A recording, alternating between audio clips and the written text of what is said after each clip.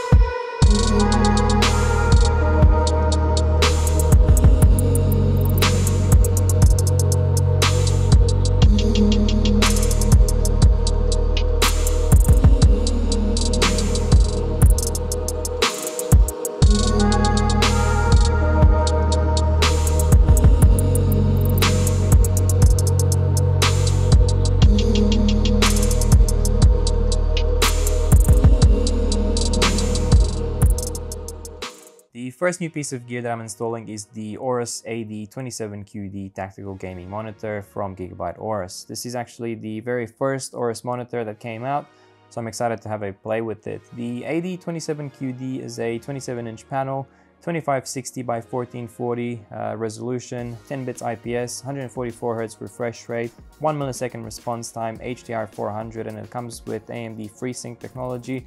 However, it is also officially certified by NVIDIA as a G-Sync compatible monitor, which I've had no trouble using over the last few weeks since setting up this new desk. I'll have a link to find out more about it if you're interested down in the video description.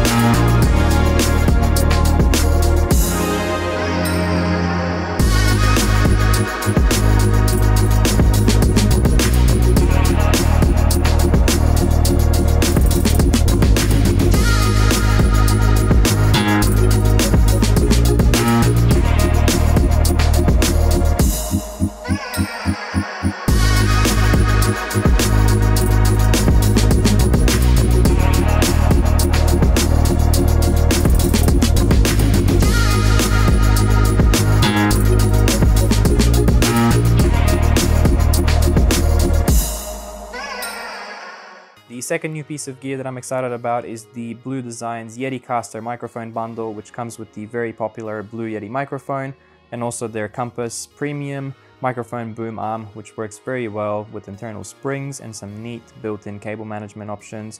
I've attached this directly to the desk just behind my rig, which I can easily pull out every time I need to use it. Finally, Audio Engine provided their A2 Plus wireless premium powered speaker system, which I've been loving ever since getting it set up. I've been using mostly my headphones and sometimes the built-in speakers from the monitor, so it's definitely great to have an awesome set of desk speakers to complement my setup. And I've actually been very impressed by these two small speakers. They definitely have a great punch for the size, and I can only imagine how nice they would sound paired with the Audio Engine S8 subwoofer, which I'm thinking of perhaps adding in later on. You'll find links in the video description if you'd like to find out more about the Audio Engine A2 Plus wireless speakers and also their S8 sub, plus the Blue Yeti caster mic will be in there as well. To complete the desk setup, I've installed these IKEA table trays, or whatever you want to call them, that you can simply screw from under the desk to keep all of your cabling mess out of sight. They're super handy and I've got two installed. They're called Signum, and I'll link these on the IKEA website in the video description as well if anyone is interested and you don't already know about these.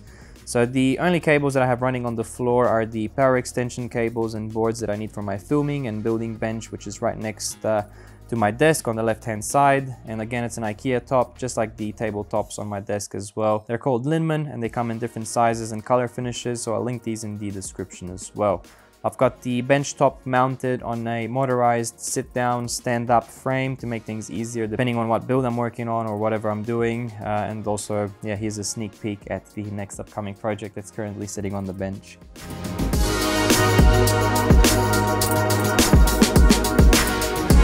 Alright, so there you have it. I hope you guys enjoyed this video. I want to say a huge thanks to Gear Seekers. Nick was kind enough to provide the dual monitor arm for my new setup, and also a huge shout out to Aurus, Blue Designs, and Audio Engine for the new gear.